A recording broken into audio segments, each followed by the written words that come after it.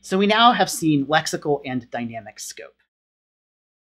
Lexical scope is what you have been taught all along if you've been taking courses in Python or Java or almost any other programming language. After decades of programming language design, the consensus is that lexical scope is the right choice. The main reason for that is it doesn't lead to surprises. A programmer can change the name of a local variable without the meaning of a function changing.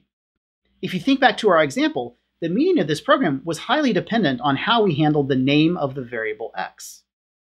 Under dynamic scope, if we change the second binding of x to say let z equal to or some other variable, then it would change the meaning of this program. It would change what it evaluates to.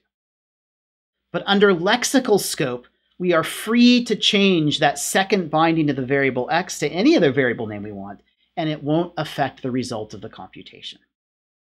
That's what I mean when I say lexical scope leads to fewer surprises.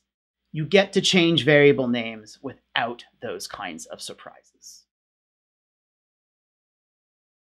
But dynamic scope is still useful in some situations. And so some languages use it by default or offer some kind of support of it. LaTeX, Perl, Racket, and some others.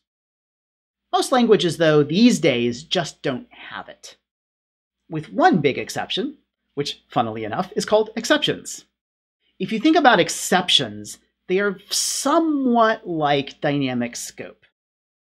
Raise, or throw, of an exception actually transfers control to the most recent place where that exception could be caught.